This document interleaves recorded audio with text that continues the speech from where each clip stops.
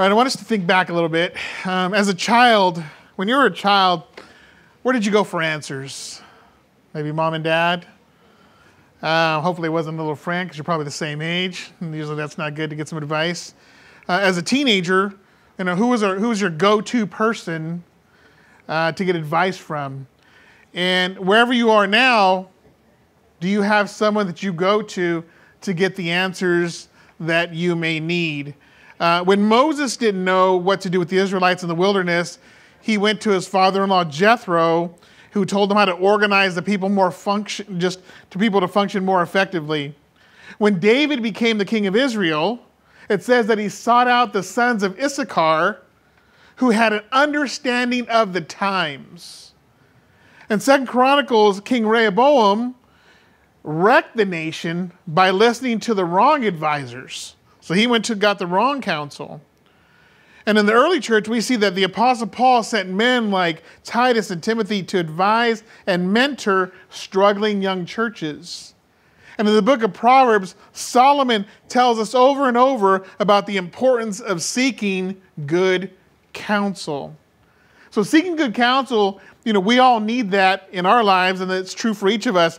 Because sometimes we just need different advice. We need advice regarding our careers, marital counseling, financial advice, maybe even legal counseling.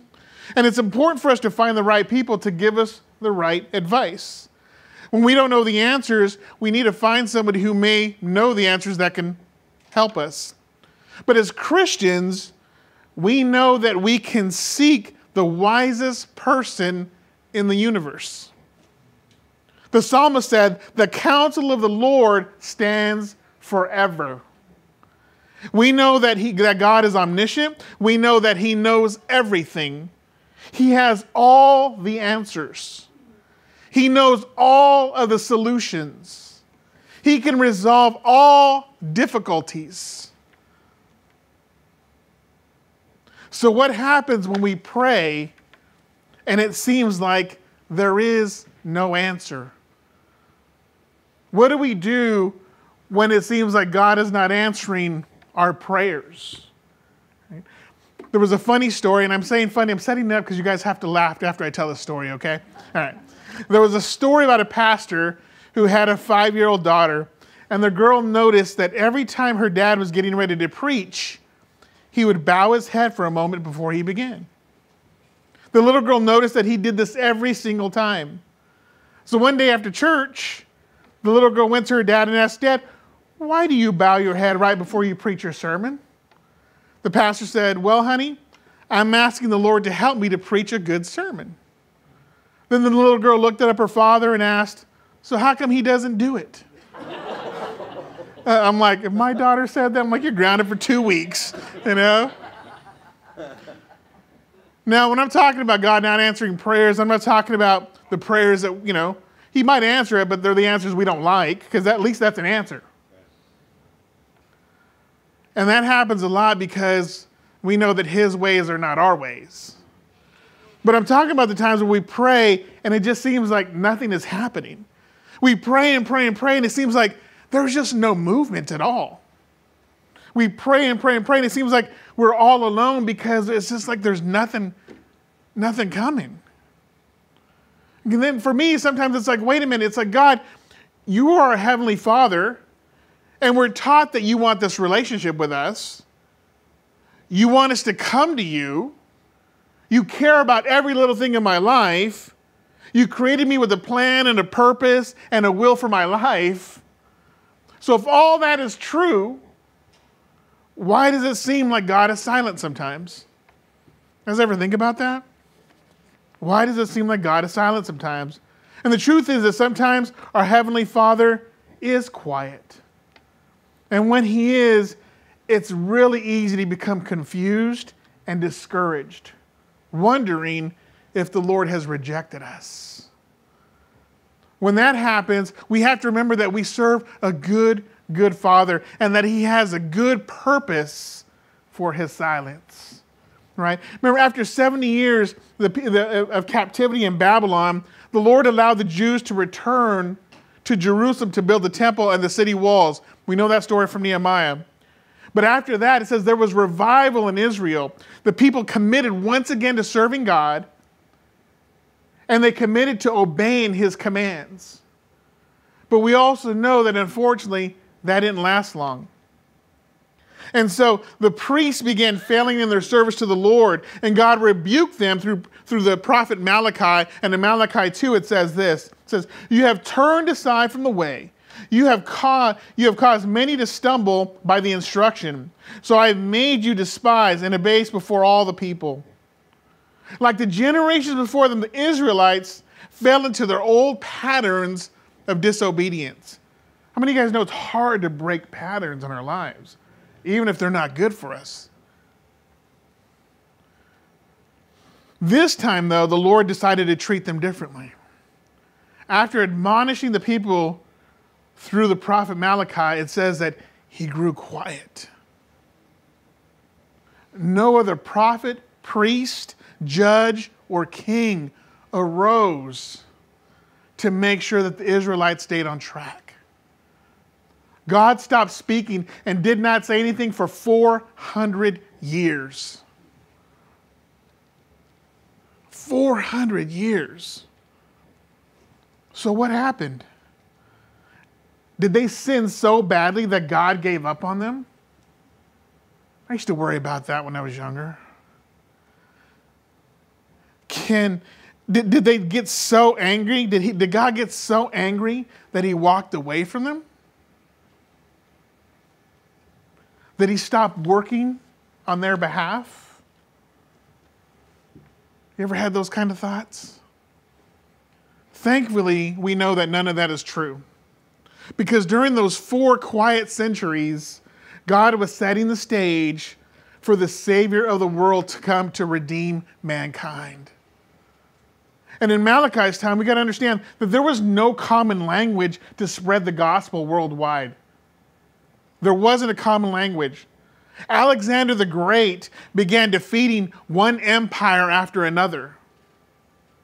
And with that, he brought in Greek culture and language, and he made it a standard for science, philosophy, and commerce.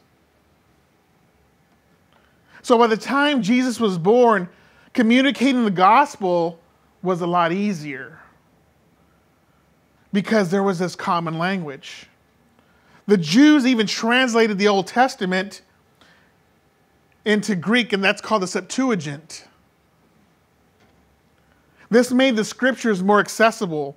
The Jews even, and then with the rise of the Roman Empire, they improved the roads, and so there was, during this time of peace, so this made it easier to go between towns and cities for evangelists to make disciples of all nations. And finally, Jews were scattered all throughout the Roman provinces, and they had established synagogues. So these were places for people to assemble, to pray, and to study Scripture. And this gave missionaries places to reach Jewish communities with the gospel and to preach. So by the time Jesus rose from the dead, the world was prepared with important ways to communicate and receive the gospel. See, for 400 years, God was silent, but he was not unengaged. There's a difference. God may be silent sometimes when we're praying, but he is always engaged in your life. There's never a time where he is unengaged. So no matter how much we love our Heavenly Father, the sinful nature within us will always lead us to rebel against him. And rather than ignoring the Israelites through his silence, God was working on setting them free from sin once and for all through Jesus. There was a purpose for his silence. See, and there are times where it may seem like God is not answering our prayers, and we have to remember he's not angry with you. He's not angry with us. He hasn't stopped loving us. If he's silent, then more than likely there's something he's trying to teach us. Now, I want to take a look back at some ways of how God uses silence. Now, this is not an exhaustive list. This isn't like every single reason. But these are just some examples, 3 ways that why our prayers may not be answered. All right? First is this. God may be preparing us to obey him. He might be preparing us to obey him. In Hebrews 13, it says, "Now may the God of peace, who through the blood of the eternal covenant brought back from the dead our Lord Jesus, the great shepherd of the sheep, equip you with everything good for doing his will. And may he work in us what is pleasing to him through Jesus Christ, to whom be glory forever and ever. Amen." You see, peace is so much of God, part of God's plan that he's called the God of peace. And the God of peace is constantly and consistently preparing us with everything good to do his will. He's working in us what's pleasing to him. See, sometimes God is silent when we ask him about a significant decision or maybe a trial that we're going through. Now watch this, because he knows the distance causes us to seek him more passionately.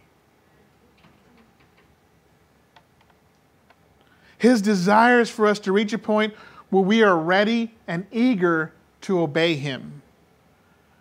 And when we're ready and eager to obey him, we're ready when we come to the end of ourselves and our own way of doing things and our own solutions. That's when we're ready to really listen to him. And that's the point where we acknowledge that he is Lord and that he knows what's best for us. After our time of intensely seeking his direction, that's when he starts to reward our prayers and answer our prayers, and he gives us the guidance that we've asked him to provide. So he might be preparing us to obey him. Another reason God may use silence is that he's revealing our sin. In Psalm 66, it says, "If I had cherished sin in my heart, the Lord would not have listened." So there is a time where God will not hear our prayers. The Lord will not have listened.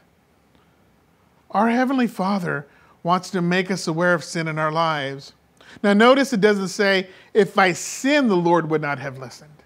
Because if that was the case, we might as well not even pray at all, because we all sin all the time, right? Our prayers would do no good. That's not what he's saying here. What he's saying is that it's referring to the person who knows there's a particular sin in their life and isn't doing anything about it. This isn't someone who struggles, right? That's different. So we all struggle. We all have those 1 or 2 things that we struggle with constantly. That's not what this is referring to either. This is talking about somebody who's willful and unrepentant. They know it's in their life, but they're willfully doing it, even though they know it's against God's will, and they're unrepentant about it.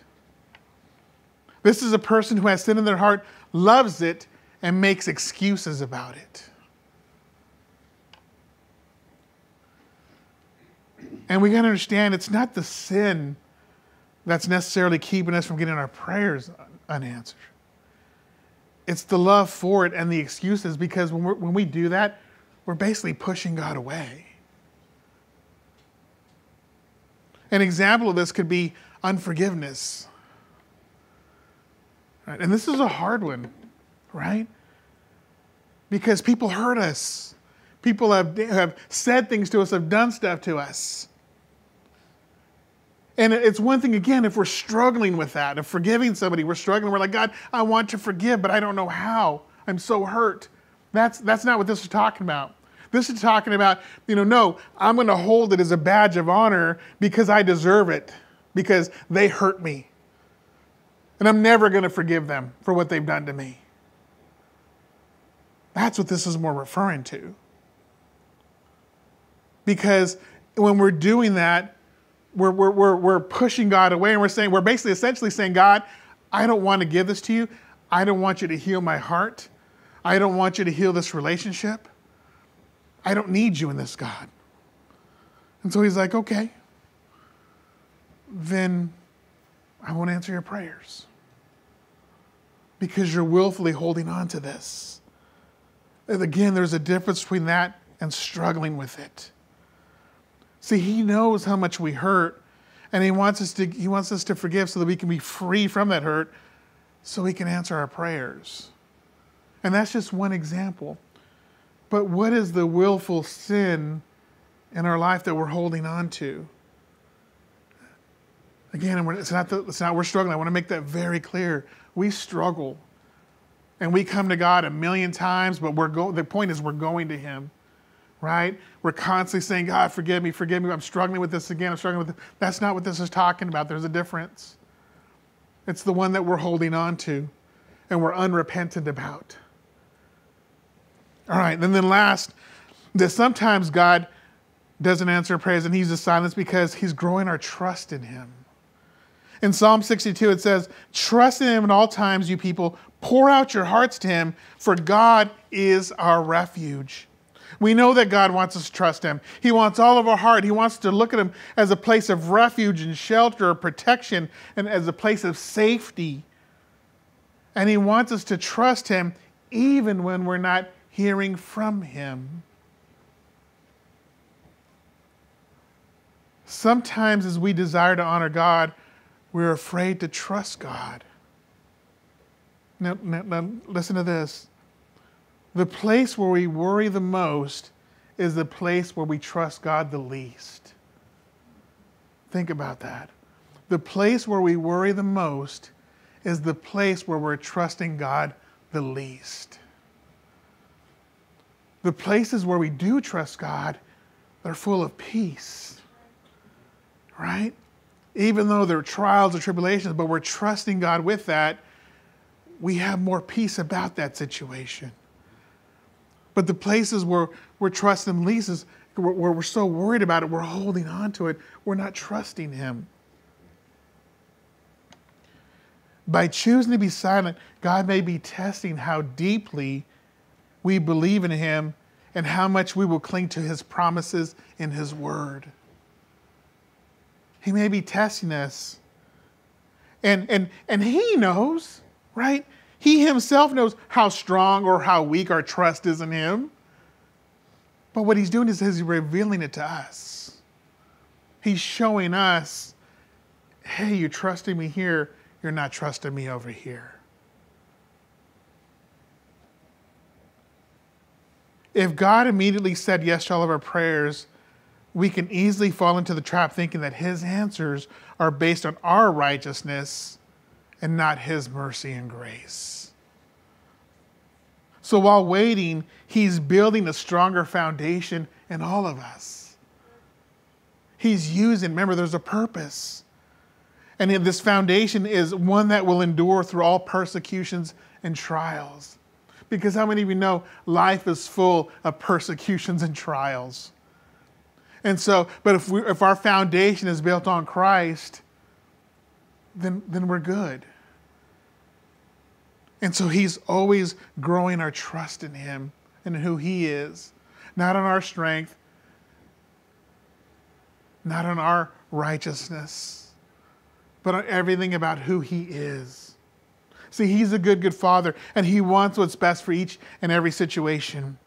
We know that he speaks. We know that he answers prayer.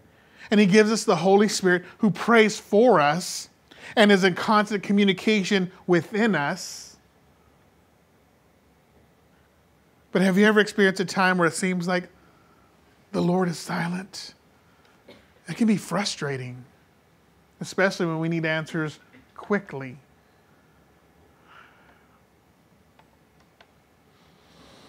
Whenever there's a time of silence and it seems like our prayers aren't being answered, we have to remind ourselves that it's an opportunity to learn something here. He's trying to teach us something. So quickly, I'm going to give you 3 things that we can do. You know, what do I do when my prayers aren't answered? There's 3 things that we can do that might help with this. And number 1, it's like the simplest thing. It's so simple, but I don't think many people do it. Ask the Lord why he's quiet. It's pretty simple. Ask him. Well, you might think, well, he's quiet. He's probably not going to answer. He may or may not, but ask him. God, what's going on? David understood this in Psalm 13. He says, how long, Lord? Will you forget me forever? How long will you hide your face from me? How long must I wrestle with my thoughts and day after day have sorrow in my heart? How long will my enemy triumph over me? David was wrestling with that too. And David was one of the more well-known names in the Old Testament. What do we know about David? He loved God deeply. He loved people. There was even a description about him that he was a man after God's own heart. He would eventually become king of Israel. And before that, we know that he became king. He served King Saul, who we know was not a good king because he feared man more than he feared God. And David defeated Goliath, and he rose quickly amongst the ranks. And God gave him favor. So anytime he went to battle, him and his troops always won. And so he had so many victories, they started singing songs about him. And Saul heard all this, even though he was king. He gets jealous of David, and he tries to kill David. And we know that David ran and ran and ran for years with his family and followers. And even though all this was happening to David and it wasn't right and it wasn't fair, David still stood faithful to the Lord. But it doesn't mean he didn't struggle. Sooner or later, most of God's people will feel like he has forgotten him. Sooner or later, we're all going to feel that way, that God has forgotten us. He had to be wondering, God, why is this happening to me? Why was God allowing this and not answering his prayers? And so this was David's plea to the Lord as he was working through his emotions, his feelings. How long, Lord? How long? Will you forget me forever? David shared this special relationship with the Lord, and yet here's David even crying out, how long? How long must I wrestle with my thoughts day after day and have sorrow in my heart? But the good news is that he was speaking to the Lord. He was still speaking to God. He didn't stop praying. He was basically asking him, why was all this happening? And it seems so simple. Ask the Lord, right? Why he's quiet. But again, how many people do that? When we pray and he's quiet, usually we do one of two things. Usually we get upset and we receive it as rejection.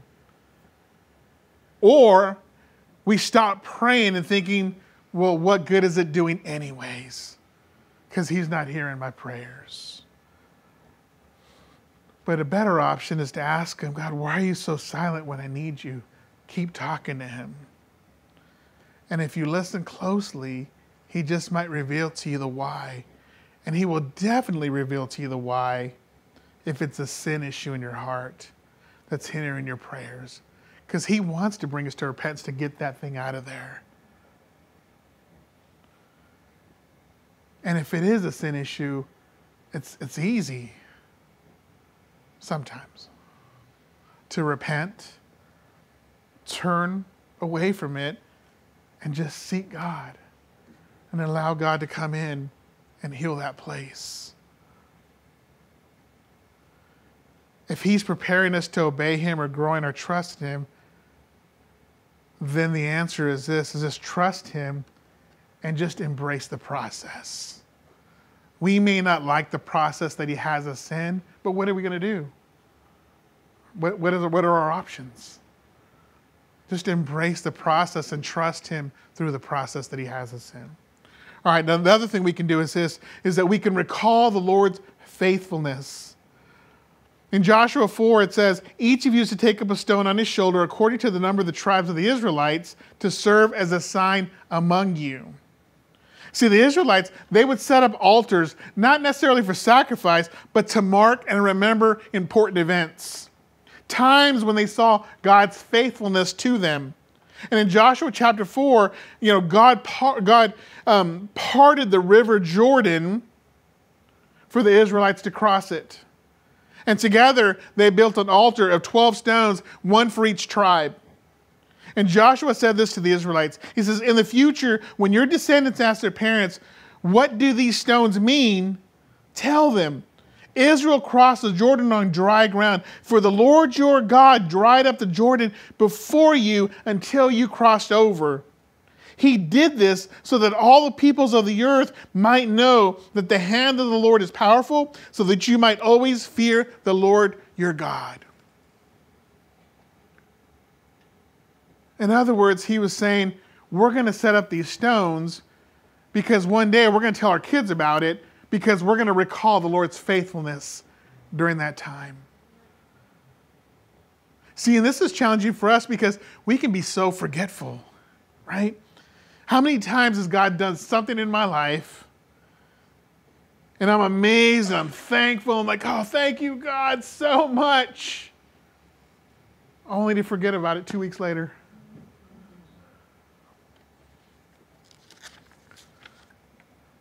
There was a story about a gal who, much like this, she wrote that she had developed this repetitive kind of strain injury in her hand.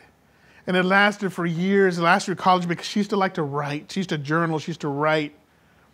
She would get physical therapy. She would take pain meds just to kind of live with it.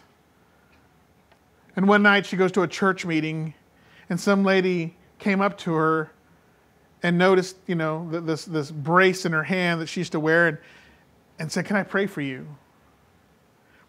And she's like, yeah, please pray for me. She goes, because she thought to herself, there's plenty of times where I prayed and it seemed to work, seemed to at least lessen the pain. So yes, please, what could it hurt?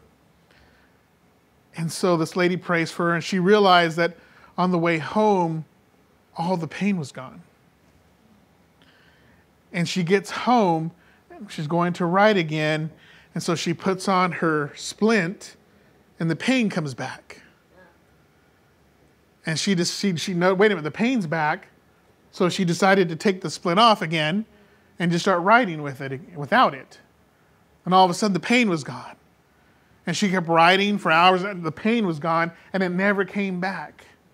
So, of course, she's praising God for this. She's excited. She's praising God. She's just thankful. And she said that every time over the next few weeks, she'd get a pen to write, she would just praise God and be thankful for it. And anytime she went to go pick up a coffee cup and her hand didn't hurt, she would praise God for it. But she admitted that this lasted just a few weeks. And then after that, she just forgot about it. She forgot. And then until she read the story in Joshua, and it just reminded her of God's faithfulness in her life. Right?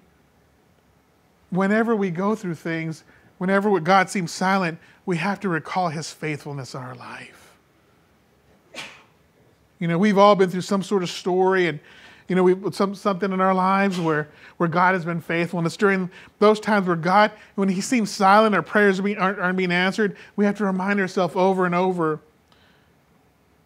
We have to go to these kinds of stories in the Bible. I know that whenever I feel discouraged, I'm like, God, where are you? I'll go to these stories and I'll read them over and over and over to build my faith and to put my focus on him and my trust on him. I'll rehearse the stories of all the times throughout my life of what he's done in my life. God, you showed up here, you showed up here, you showed up here. I'll rehearse all those. I'll think about those things. God, you are faithful, and I'll recall his faithfulness. Because I refuse to let the lies of the enemy take place in my heart that God has abandoned me. I refuse to let that get in my heart. Because that is not truth. That is a lie from the enemy. He has not abandoned us whenever our prayers go unanswered. He is still engaged in our lives. And then the third point is that, and this is kind of a point from the other week, commit to close the door. In Lamentations, it says, the Lord is good to those whose hope is in him, to the one who seeks him. It is good to wait quietly for the salvation of the Lord. The Lord is good to those whose hope is in him. If your hope is in him, he is good to you. If you seek him, he is good to you. It is good to wait quietly, and God's going to come. Lamentations, scholars believe, was written by the prophet Jeremiah, who was known as the weeping prophet because of his passion for the people. And when you lament, it's a passionate expression of grief and sorrow. See, Judah had committed idolatry by worshiping other gods, and they were unrepentant. There's that unrepentance again. So God allowed the Babylonians to come in and plunder and destroy the city of Jerusalem. And Solomon's temple had stood for 400 years, was burned to the ground. And the prophet Jeremiah witnessed all of this. So they say that he's the one who wrote Lamentations. But he understood that the Babylonians were God's tool for bringing judgment because of their sin and rebellion. But even through all of this, Jeremiah understood that God is a God of hope. That no matter how far we have gone from him, we have the hope that we can return to him and find him compassionate and forgiving. Our God is a loving God. His faithfulness and his deliverance are attributes that can give us hope and comfort. So whether you hear his voice or not, commit to being quiet before the Lord. More than what you would normally do during these times. Read your Bible. Tell him you are available to listen and wait silently for him to speak. Make him a priority in your life. And eventually, you'll have a breakthrough and you'll hear God and your prayers will be answered.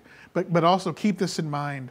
When God is silent, sometimes he's trying to bring us into a new level of intimacy with him. Sometimes he wants us to bring us closer to him. I always picture him like with the prophet. It came in a still small voice, is whispering, and the only way you can hear him is if you get near him. You get close to him. Sometimes he's silent because he's trying to draw us in so that we can get closer to him. And you may be in a season where he's asking for more and more of your time. If he's silent, he may be asking for more and more of your time during that season, more than what you normally give. And what you're doing now may not be enough. When we do that, sometimes we might discover that he was speaking and answering our prayers, but we just couldn't hear him because of all the busyness and all the noise. See, we get into routines and we like business as usual.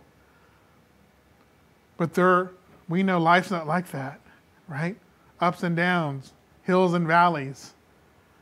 And sometimes there are seasons where we need to draw closer to the Lord. And sometimes he'll use silence to get us to do that.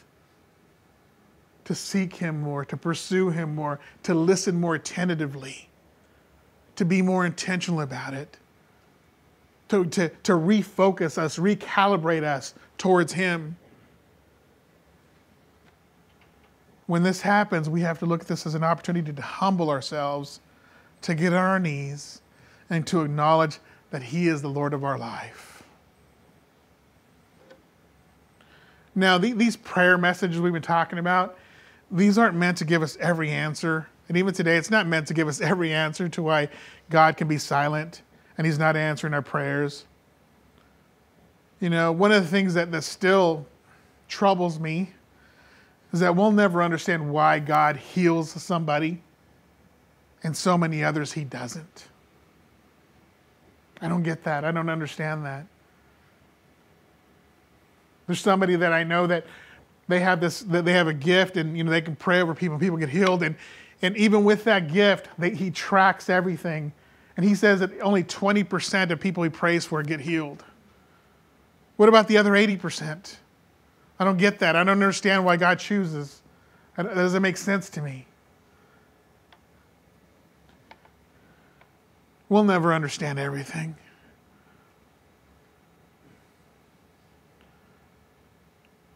We'll never have all the answers to the why questions we have. Why did God do this? Why does he allow that? But I think what's just as important as what we do when he's God and what he does is that when we don't understand, I mean, what are our options? What are our options? Walk away? Get angry at him? Or should we lean in even more to him and trust that he knows what's best for us?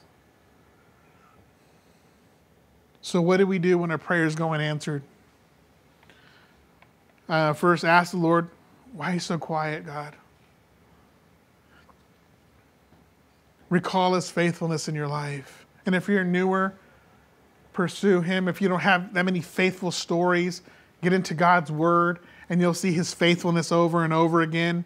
And pretty soon you'll have your own stories too to add to that of God's faithfulness in your life. Maybe how he showed up in your kid's life and your friend's life because you prayed. And then if anything, just commit to close the door. Seek him even more. Pray more. Pursue him more. Lean into him even more. Get quiet before him. And just wait for him. And do this consistently, persistently. And God will respond. So what do we do when your prayers aren't answered? That's what you do. Let me pray for us, okay?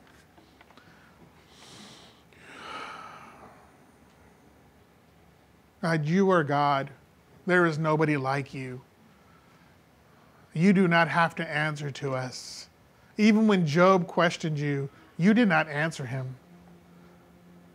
You turned it around and it says like, who are you?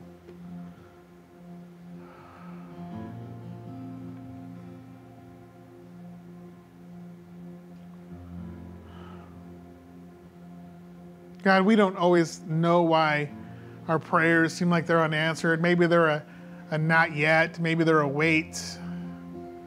Maybe they're just no, we're not hearing it. But you know that there are times where we can get frustrated. It feels like rejection. It feels like you don't love us. God, would you help us through those times? Would you strengthen us to those times? Would you even remind us of your faithfulness? When we are weak, would you be strong for us?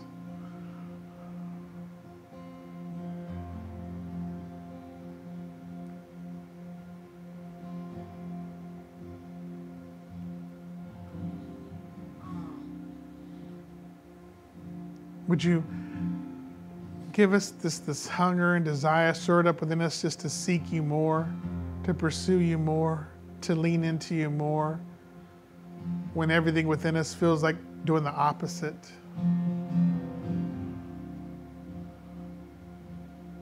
Lord, I pray that you would just help us keep our focus on you, especially when we don't understand. Thank you, Jesus.